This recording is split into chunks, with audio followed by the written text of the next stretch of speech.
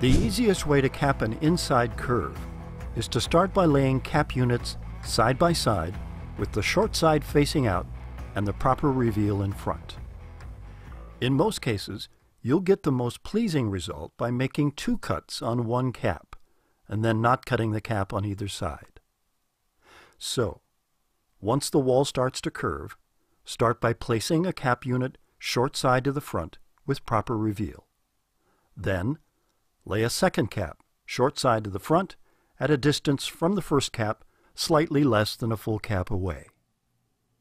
Bridge the gap with a third cap. Align this cap as you wish.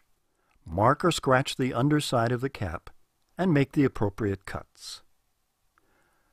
Continue capping the wall in this sequence. After the layout is complete and caps are saw cut to fit, split the end cap to provide a finished edge. Glue carefully with a concrete adhesive.